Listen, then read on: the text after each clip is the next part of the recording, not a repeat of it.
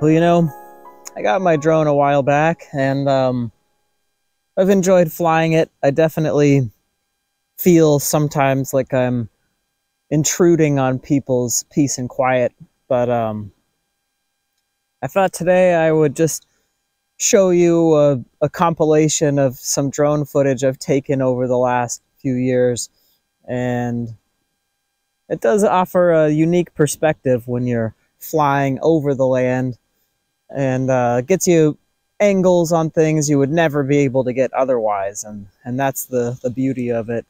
And I'm trying to get better at it. I have crashed my drone a couple of times, but it's survived so far. And yeah, so bring some footage here to you today, and I hope you enjoy.